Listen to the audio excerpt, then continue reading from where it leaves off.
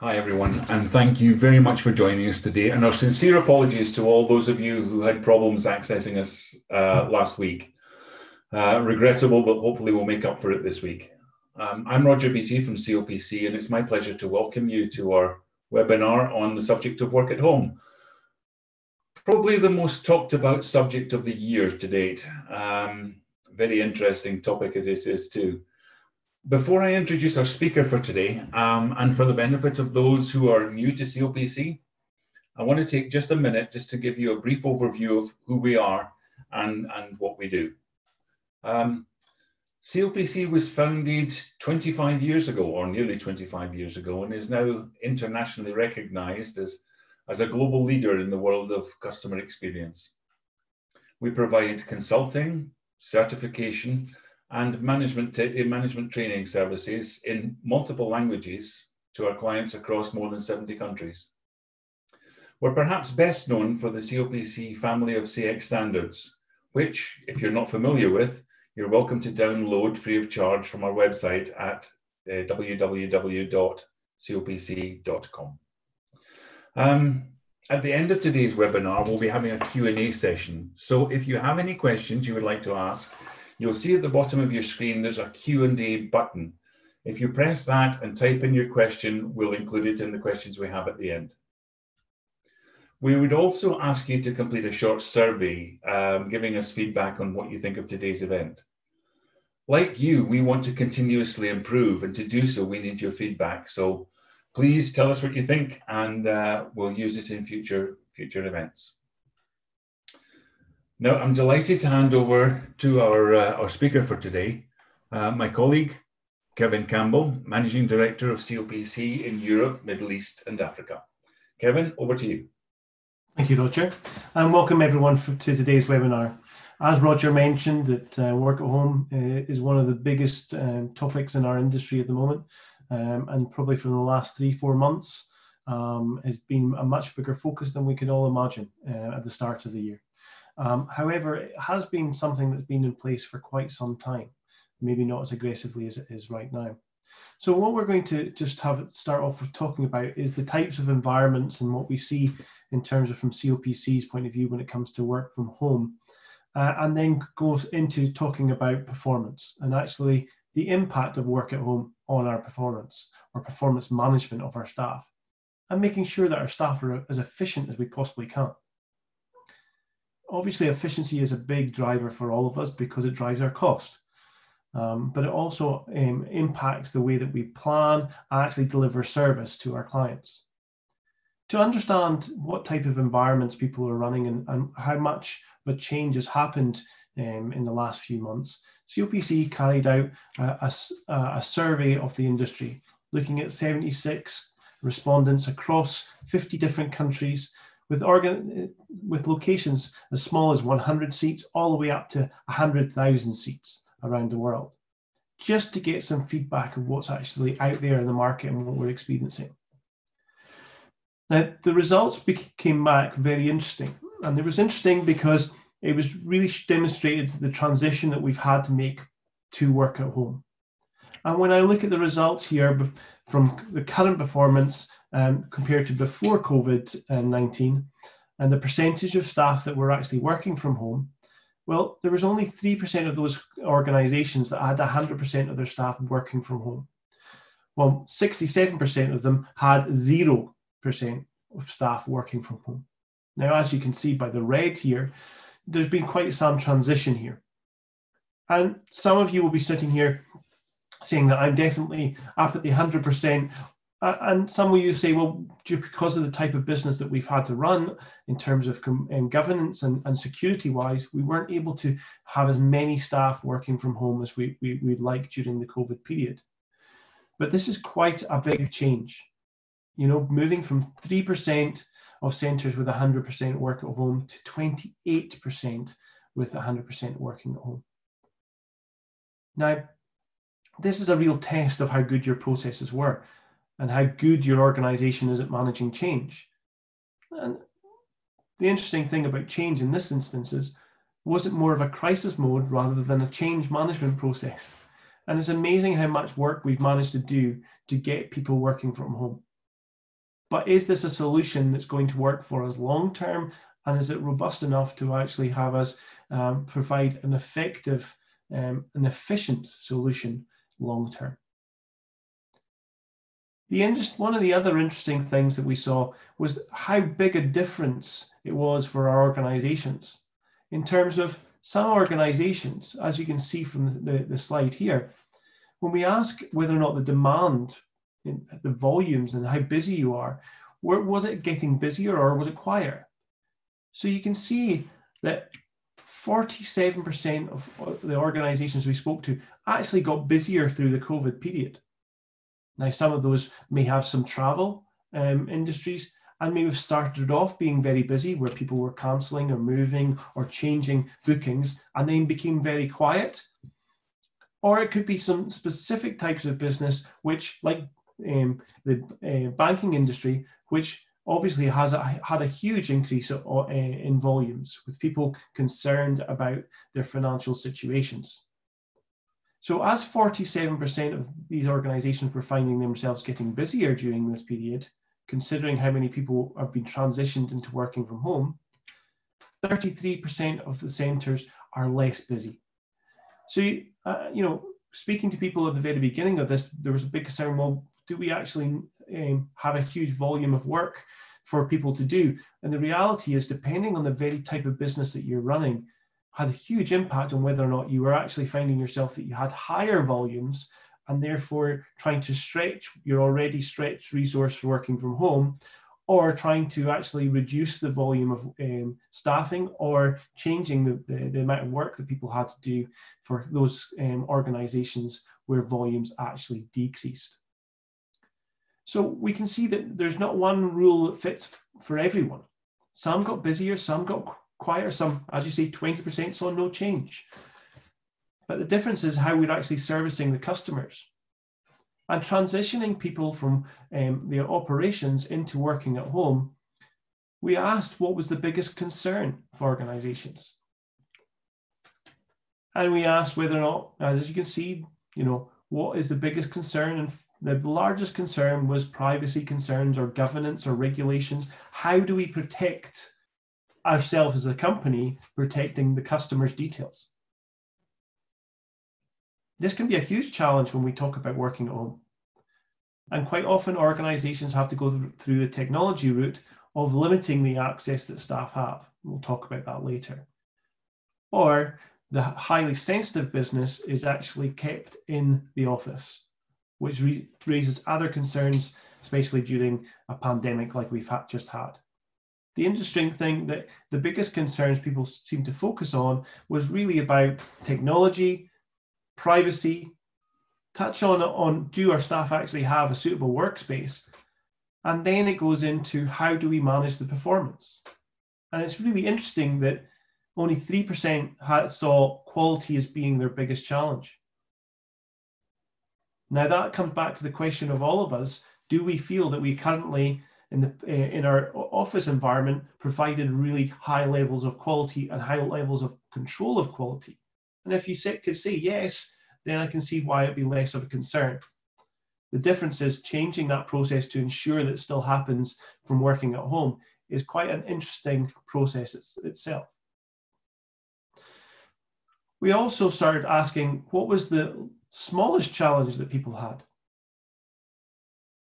Now, as you can see from here, is the staff's willingness to actually work from home was the smallest challenge, which is quite an interesting one right now because during the pandemic, everyone has been more flexible, being supportive of the organizations they work for and understanding, and trying to actually be to give the option to work from home. And a lot of organizations are supporting, obviously, their staff doing that. So, but willingness right now is one thing. The question is, will that last? There's many case studies that you can look at. And there's a case study about a company called C-Trip. And they went to roll out work at home. And like this, there was lots of staff who were willing to try and work from home. And it was the least of their concerns.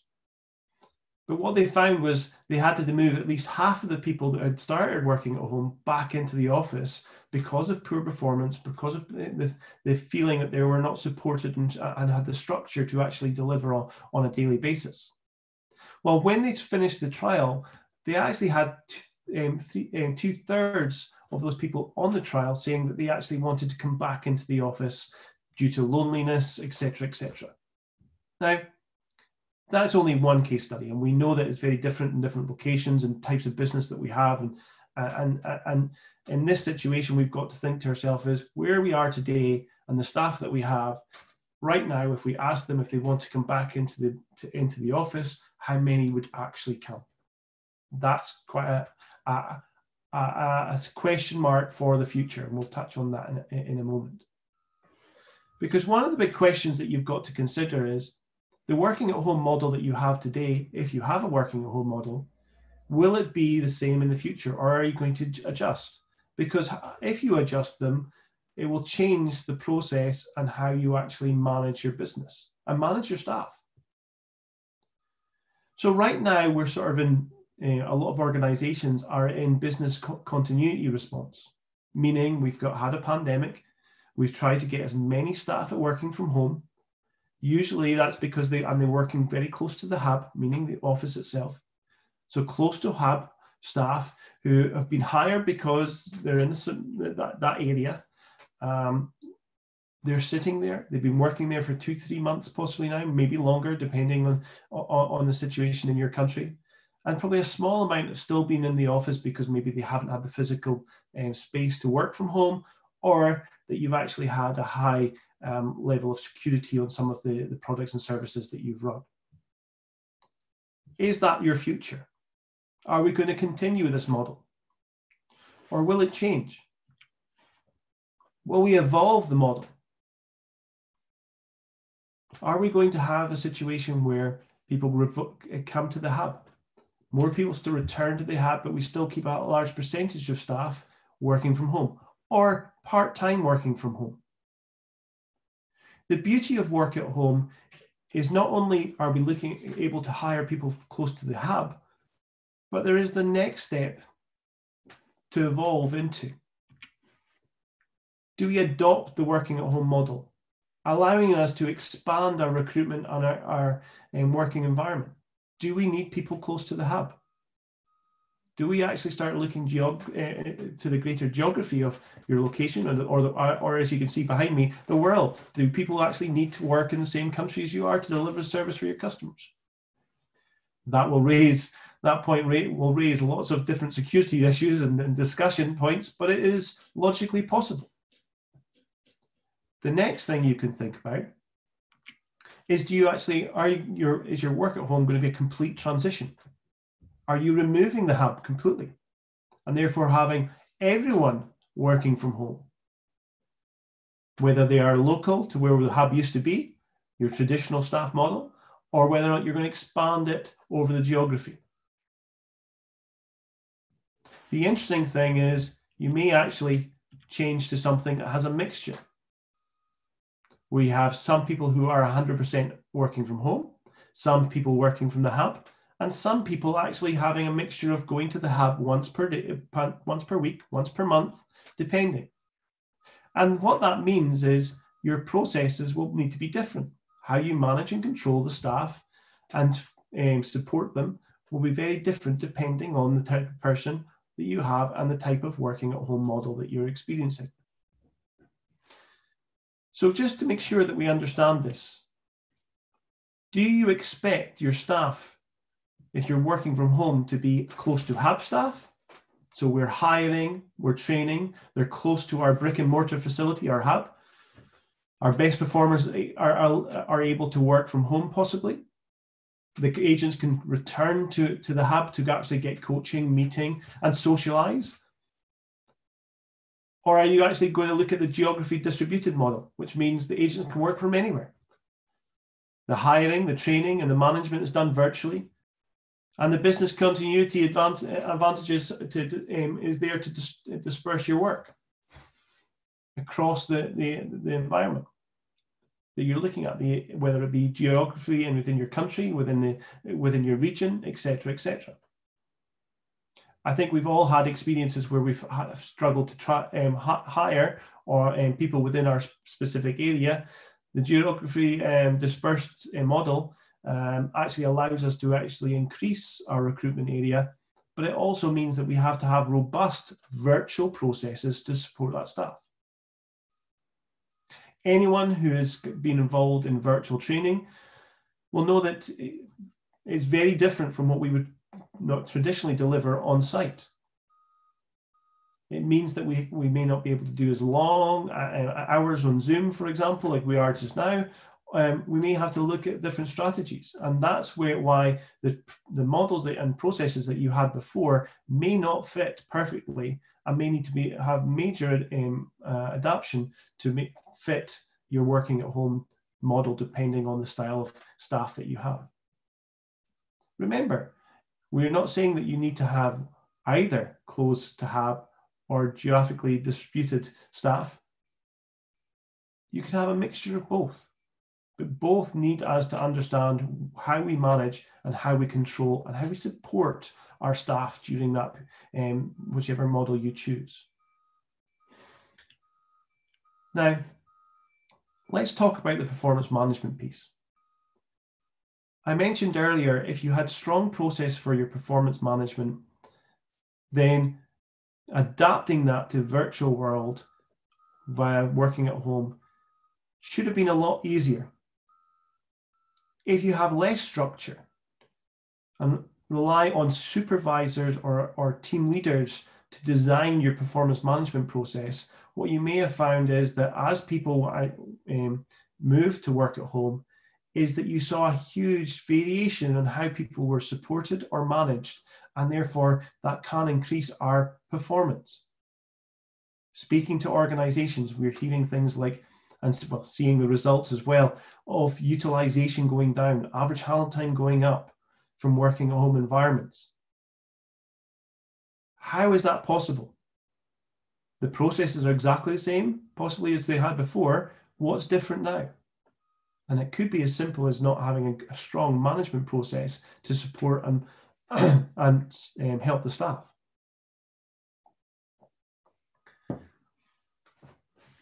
Before the COVID-19 situation,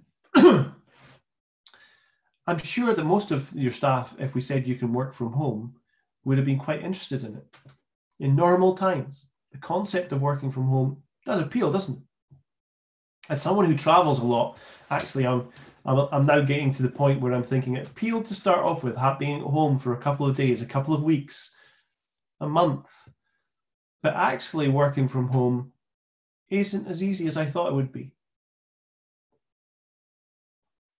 Now, I'm lucky. I have Zoom calls virtually all hours of every day, which is pretty much, most of you will be the same, whether it be Zoom, WebEx, whatever it may be, Teams. But the reality is that although we're having that interactions where we see people and talk to people, a lot of our staff are not having that same interactions. So the benefits where they thought, right, it's going to be brilliant, I'm not going to have any commuting times, I'm going to have more freedom. Well, now I'm sitting in my possibly office, if they're lucky, their living rooms, their bedrooms, their flats being quite small in a lot of cases, sharing environments. And I'm eating, I'm sleeping, I'm working, all in the same environment and having to socialize. Well, going to the office, I had a different environment. It was very separate. My work and life was very separate. And my socializing between the two actually varied. Working from home, you require to have a much more robust and strong structure to how you work. Strong discipline and self-discipline, which I'm sure at the level of people that are on this call, most of you feel that you have a good level of self-discipline. But I'm always guarantee, although I can't see your faces, there are a few people here smiling, agreeing with me that maybe we don't have the same self-discipline that we thought we had when it comes to working from home. Now think about the staff that you have who are working from home. How many of them actually have that self-discipline? Often, a lot of our staff are of a younger age where self-discipline may not be the strongest point. And maybe now that we're getting to that point of working at home, how do we support them to be disciplined, to meet our requirements, to follow the rules? We don't have the ability to go tap someone on the shoulder, check if they're okay. It now all has to look at how strong our processes are virtually. Now, I mentioned about the environment that people are in. What sort of environment should it be? Should it look, or what would the environment should look like? You know, I'm lucky, I have an office. I have a lovely door I can shut away my children, etc., etc. I have a large enough desk. I've got multiple screens here. I've got the right I've got nice headsets here for when I'm on long calls. And as you can see, I've got a webcam, so I can have face-to-face interactions with my staff, but also my clients. This is a nice environment to work on. The question being is that the environment that all of your staff have? Let's talk about what it shouldn't contain.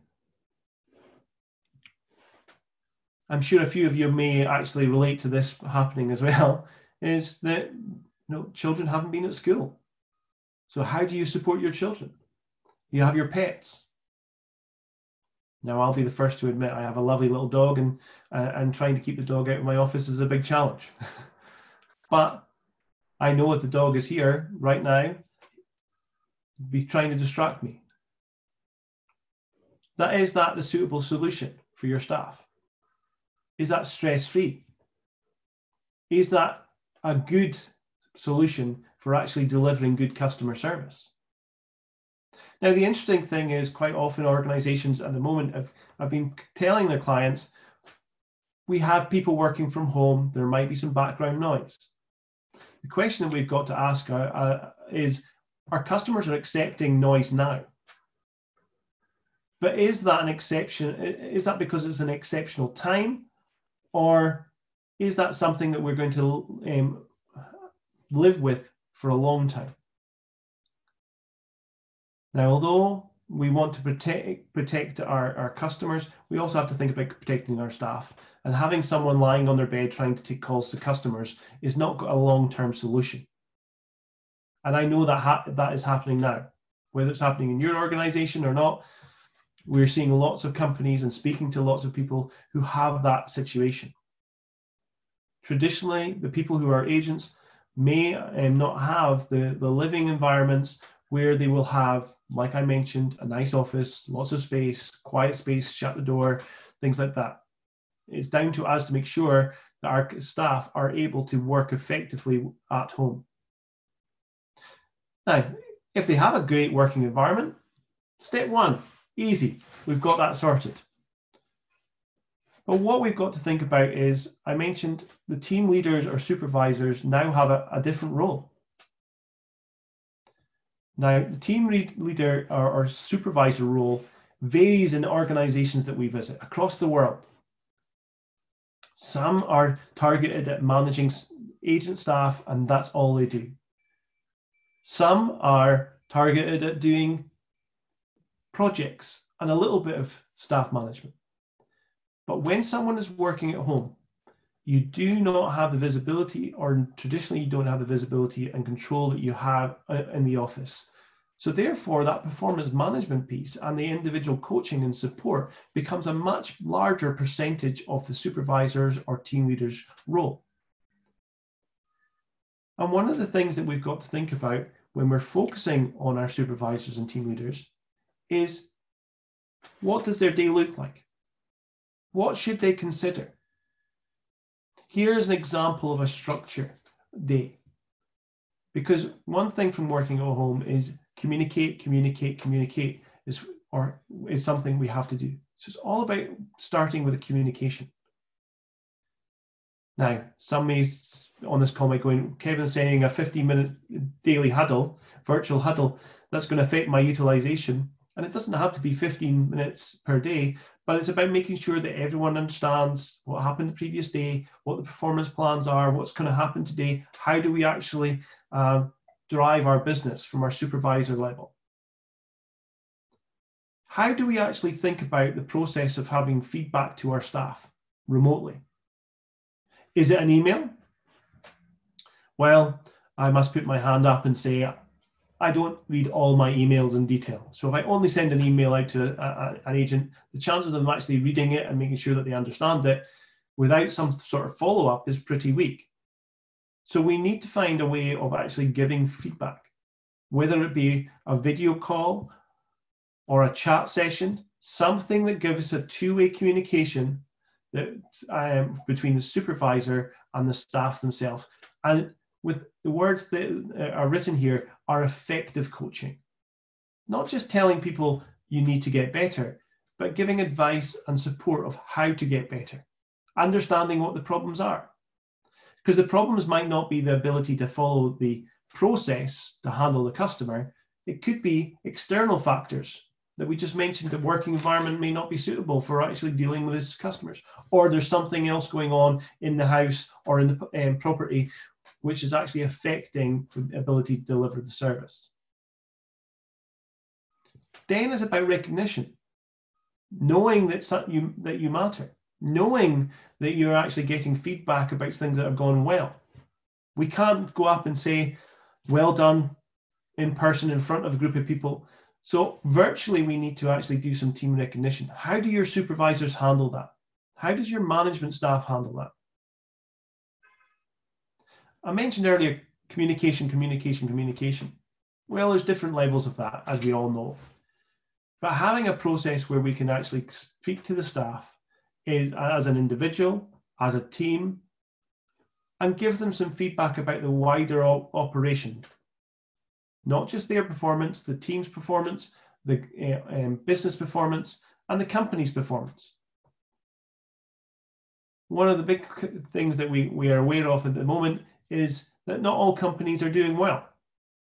And that can raise concerns with your staff. And being able to communicate and give them clear and honest answers and information of what's happening in the organization can settle some concerns and drive performance. But that frequent connects with the team, whether it be through a team chat room, which we see quite often, also helps us establish some support mechanisms for things like escalations. Or if they need help, I have a problem, I have a question.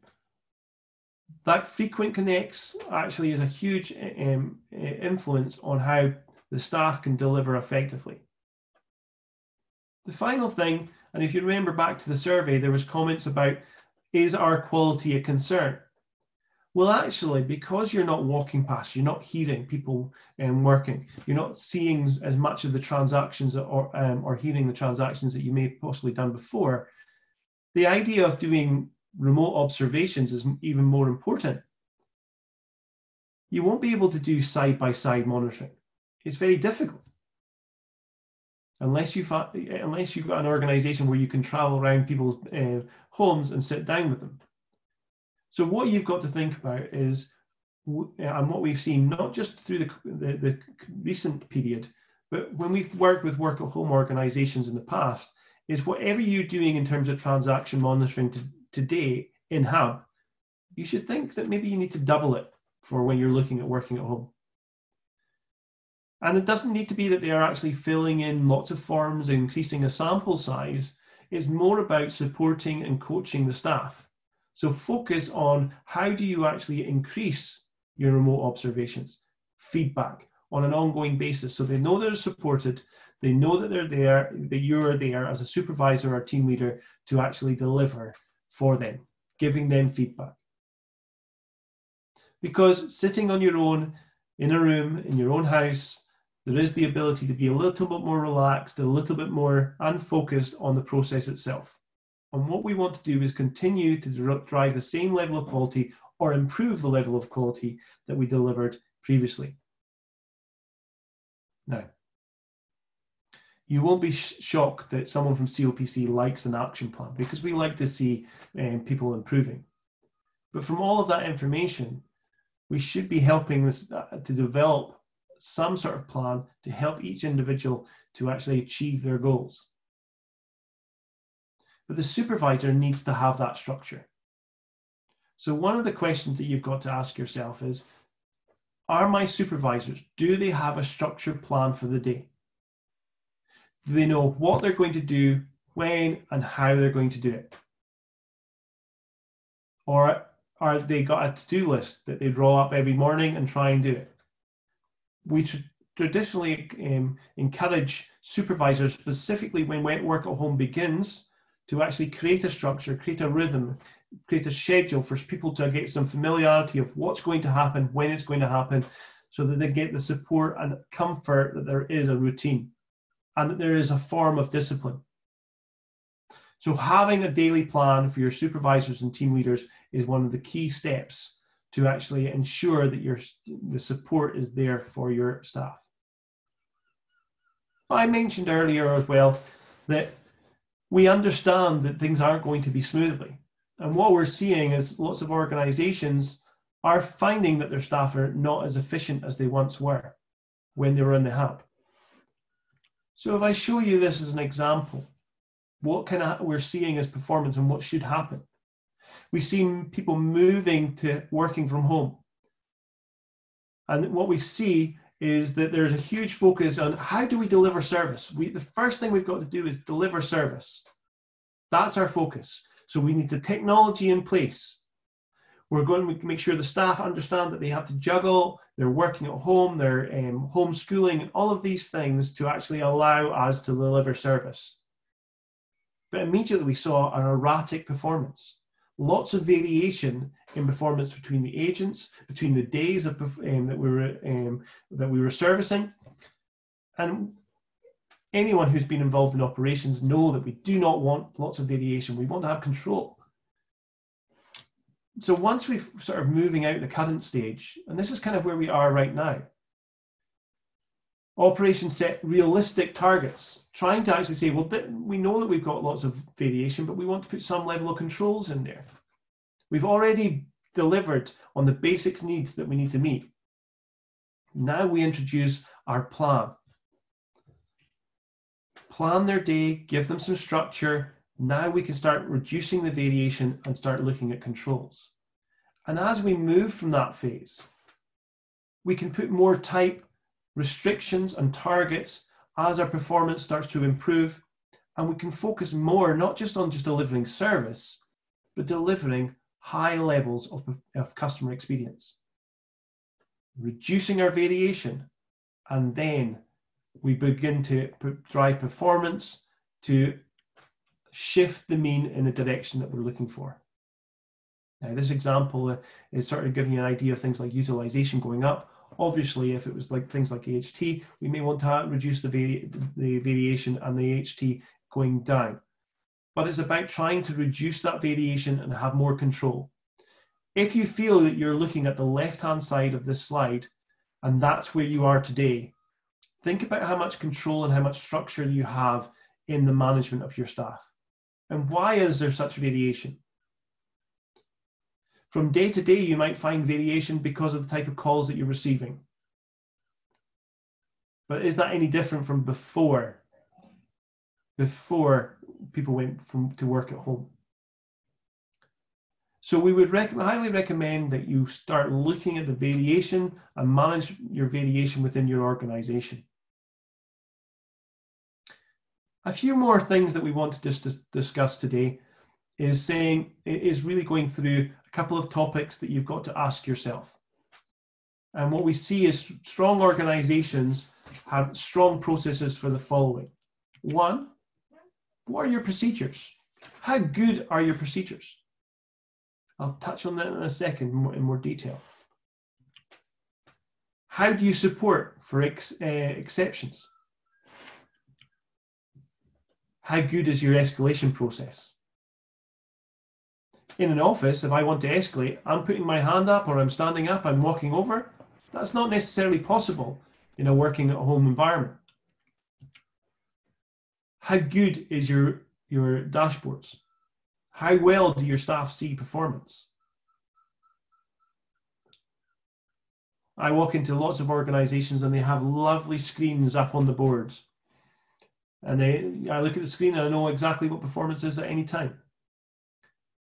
I've got lots of organizations that have dynamic dashboards where they can see the performance all the time. But I also walk into lots of organizations where a piece of paper is stuck to a board once every 2 weeks. That solution doesn't work when it comes to working at home. We need people to actually see the performance. And then finally, in this circle, how good is your knowledge base? How effective is it? Well, let's go through those. Specifically, I'm going to touch on this period because it's a really important period.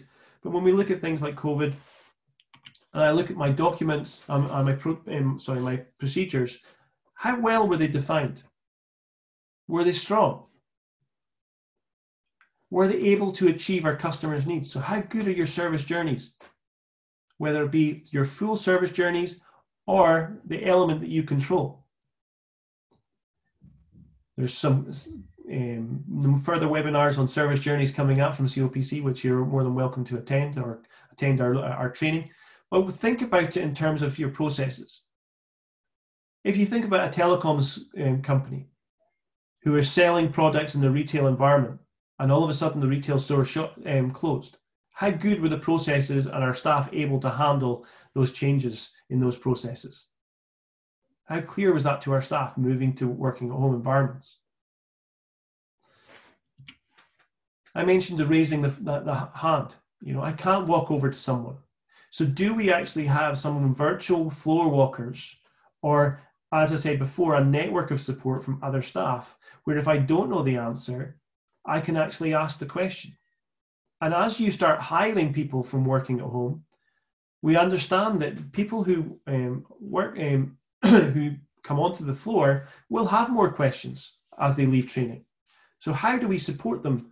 And if you don't have a strong process for that, it's necessary for you to do that, because if you expand your working at home from now, even through natural attrition, you're going to have to hire people, and therefore you're going to have the concern of how do we get them efficient and effective on the floor. Then we think about our escalation process. Do we actually take over transactions, and therefore now we have an escalation transfer from one department to another? Or is there a way that for staff to actually get support and be educated about certain situations for customers? I touched on the dynamic dashboards in terms of how do they see their team stats. I think that's quite self-explanatory. But I think right now is one of the key times where we're actually seeing people realize the importance of knowledge bases. How good is your knowledge base? Now notice it says internal and external here. Maybe if you've got an external knowledge base where your actual clients can actually review it, or your customers review it, and therefore reduce the volume of transactions coming into you. But how good are the knowledge bases that are giving information to your staff? How accurate, how updated are they? How do we check the knowledge of the staff against the knowledge base so that they're giving the right answers at the right time? I think I could do another webinar on knowledge bases, so I'm not going to spend too much more time on it, but just the understanding that how effective is it? Because now I can't walk over to a friend. I can't ask my colleague sitting next to me unless you have a virtual ability to do that as a team and put things on chat rooms. Now, the concern with chat is, do you put it as a big room, or do you do it one-to-one as an individual? And quite often staff, especially experienced staff, don't want to be showing themselves up of lack of knowledge, so don't always put the questions on there. So it's something that we have to consider. But a robust knowledge base is key to make sure that we have the quality of information given to the customer, and making sure it's the right information, the most up-to-date information, managing your change of your business. And we change a lot in our business, and I don't think that will change, that there'll be any different. If not, we probably have more changes coming in the next 3-4 months as our businesses have to adapt to the current situation. One last thing that I really wanted to just touch on as well is, well, second last thing, should I say, is the aim of having all this communication is we can't underestimate the stress and anxiety issues that people have working from home. It's a very difficult time in the world, and we all feel anxiety in different ways, but we want to make sure that we have a good structure where our staff are supported. Because if we don't have staff, we have a big problem. But we want to support them in every way we can. So making sure that your supervisors and your team leaders have a way of engaging with the staff. Not just assuming that everyone is okay, but just checking, listening to them. Well, this is an interesting concept for me, sitting here speaking to, virtually to myself on the screen, but actually listening and understanding is key. Showing empathy, showing understanding of the situation.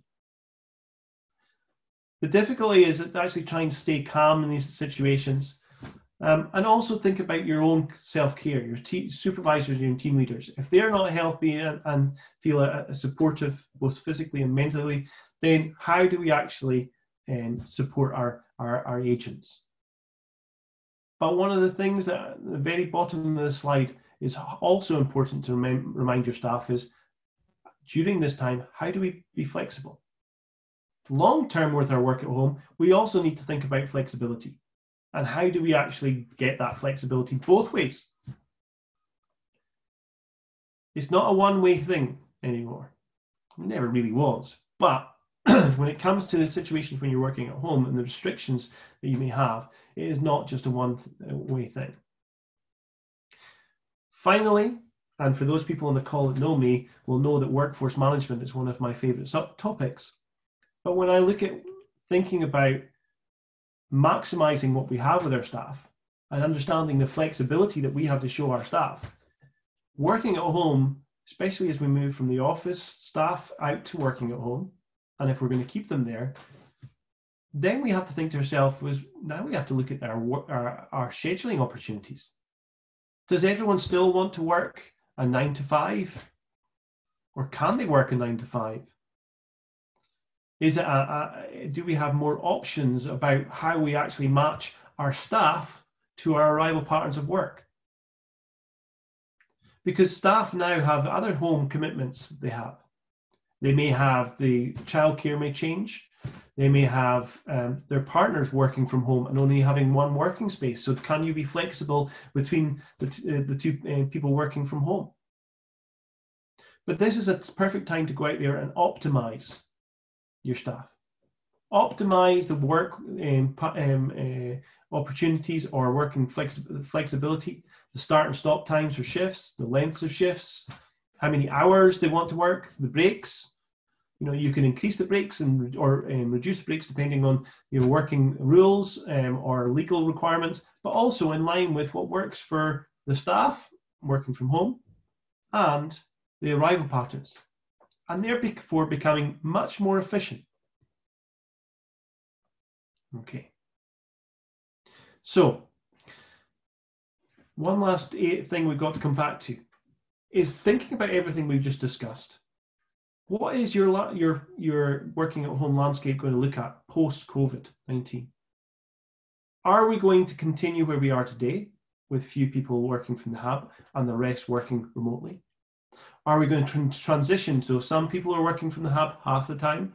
Some people are working full-time at working at home, and we actually start having a larger percentage working in the hub, but most people working from the home.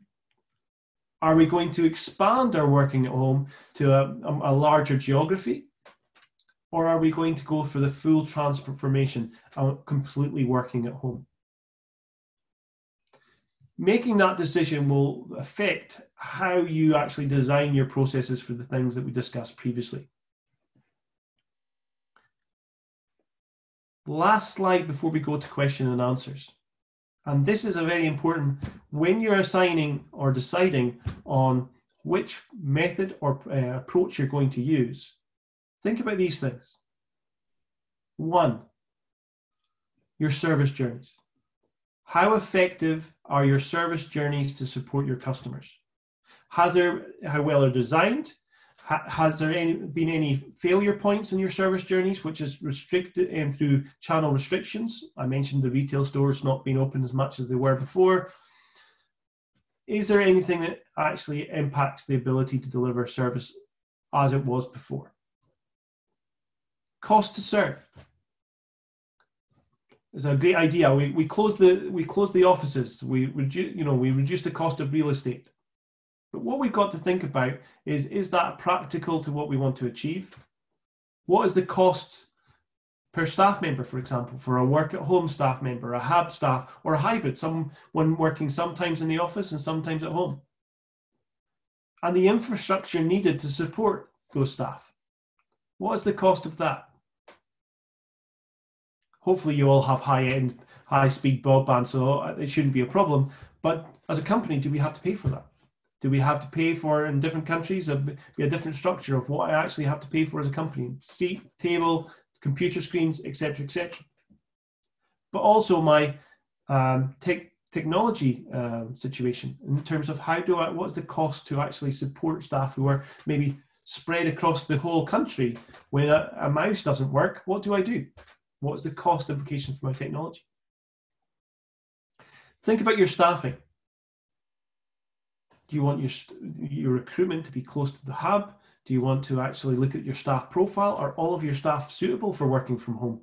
If you remember back to my story at the very beginning, that 2/3 of people wanted to come back to the office from that trial that I mentioned because they were lonely.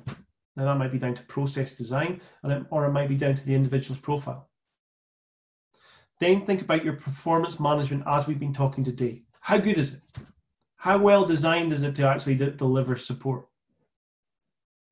When it comes to business continuity, you can look at what happens if you have an ISP outage. In the UK, Virgin had a major outage this week.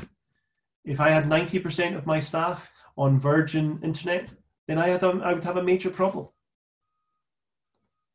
Also thinking about business, I think everyone probably on this call has had a VPN problem at one point in their life. How good is it? How well is it able to support my staff? And the final two are really important. How do we protect our staff, the health and safety of them? Or if they come back into the office, even for a short time, the social distancing.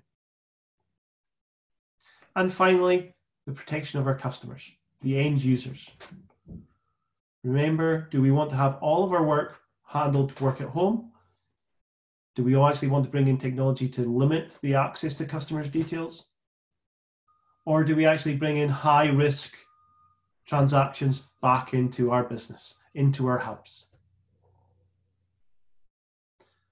Hopefully there's a few things that we've discussed today that give you some room for thought. But I want to say thank you very much for listening to me so far. We're going to open it up for questions and answers. And I'll hand you over to Roger for that. Thanks, Kevin. I don't know about you guys, but I find that subject really fascinating. I've worked from home most of the time for over 15 years. And I do recognize a lot of the issues that have been talked about.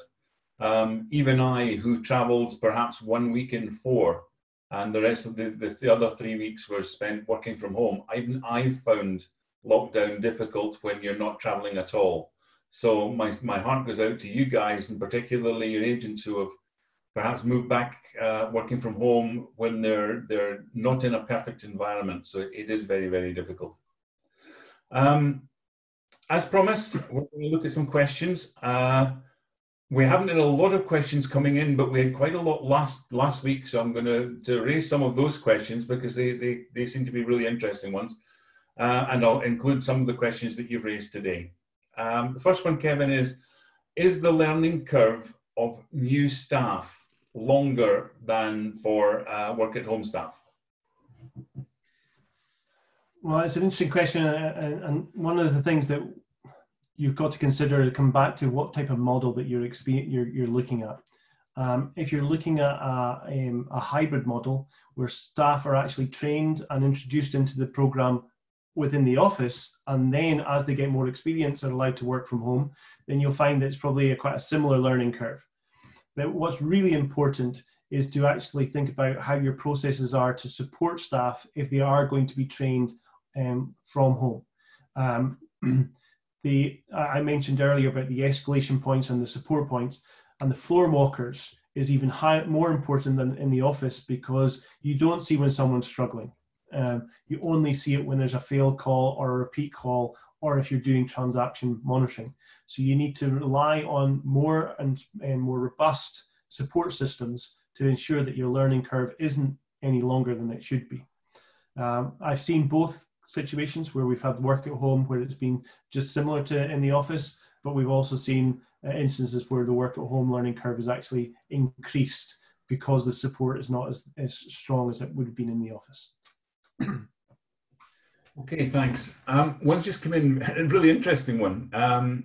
Regarding agent engagement, how can you keep the team motivated to have a strong team bonding if most of the team members have never met before? Today it's okay because most of them know each other, but going down months and years in advance with attrition, some of the people will never ever meet the rest of the team members. And that's it's a sad situation that you know, hopefully we may not have the same level of attrition that we had in the past if we do this right. But actually, I mentioned about the video cameras and actually having you know, the movement of actually being able to see people through video cameras is actually will make a big difference in having regular meetings. Now, if you're involved in a daily meeting or daily huddle even for 15 minutes, and the team leader and supervisors trying to keep you know, getting people engaged in those meetings, as well as having monthly meetings, team meetings, and try and get people that chat room. I mentioned about communication. If you've got a team chat room, getting people to be involved. If you're not hearing from someone for a long time, is getting staff to actually, or contact them directly on the chat room to get them to ask a question or respond is key. But the sad thing is that some of your colleagues may never meet in the future. But on the other side of things, they may also be the best of friends in the future because they're communicating possibly more than they would do if they were in the office environment through the virtual support platform. Thanks. Okay, another one. How can we reduce the security risk of having people work at home? Well, I think that there's a couple of things that I sort of touched on in the presentation. I don't think there's an easy answer. You know, I've joked about in the past having a security guard sitting behind an agent to make sure that they're not doing anything wrong, but that's not both financially, doesn't financially make sense. But the reality is, how do you use technology to sort of reduce the risk? So how do you make sure that the right level of information is available to the work at home agent? How have we done a full risk assessment to identify what is high risk and what should we do back in the office because of the risk level, and what can we do at home? Some organizations that we visit make sure that the working environment, by reviewing and going to the staff members' premises to review what the working environment looks like and how they're actually protecting access to the information. But regular monitoring and checking compliance checks is one of your other stronger processes that you need to protect the customer's security. Thank you. Is there any clear indication yet of an impact of work at home on CSAT or NPS or any other measurement? Yeah, I think that there's long-term from work at home. We you know, not talking about COVID, we saw some information, and there's case studies out there that it has no effect on customer satisfaction. The interesting thing over COVID period is I don't necessarily believe it's a true reflection on what work at home can do. We're seeing lots of organizations' customer satisfaction going down, or lots of organizations having less focus on customer satisfaction. But I believe that a lot of that is about the transition to work at home and having as a crisis mode of just trying to deliver service and get service up and running. And it may not be a true picture that work at home actually decreases customer satisfaction. I'd love to give the one answer. I think that there's still some investigation to do, and as time goes on, I think we're going to get more and more information on that. Okay, good one here. What should we tend to? to invest into management of control through more sophisticated reporting and controlling mechanisms, or more towards the trust-based management? I'm a big believer in you need to measure it to manage it. I think there's going to be a level of trust that has to be there. I totally agree with that. But I think that the trust is what you're going to have to live with until you can actually manage and measure it. I'm not naive enough to say that I could click my fingers and I'm going to have a huge amount of technology implemented straight away to give me all of the measures and management that I need. So I would long-term be looking at having some control mechanisms in place in terms of measurements, and short-term be looking at how we can use trust, but trust is a two-way system. So I think that's clear. Okay, if a complete change will occur on existing team that will give us an entirely new role to them instead of their usual job description, what's the best practice to manage this? No peers are doing such roles currently. Yeah. So the first thing that I would say to you is that I would refer to COPC standard items 3.1, and which is defining the job, which is look at the skills that they require. If you're saying they're doing a different job, then what are the skills that are needed? But more importantly, on top of that, is actually looking at the profile of the individual, which would be covered in 3.2 of the COPC standard, which is actually looking at the minimum requirements to hire. If you were going to design a minimum requirements to hire, what would it look like? What sort of profile would the staff member have? Remember, I said not everyone is suited to working at home. So what would a good working at home person look like in terms of their skills and their profile? Then you can evaluate which staff that you have right now through verification methods to see which ones fit that requirements.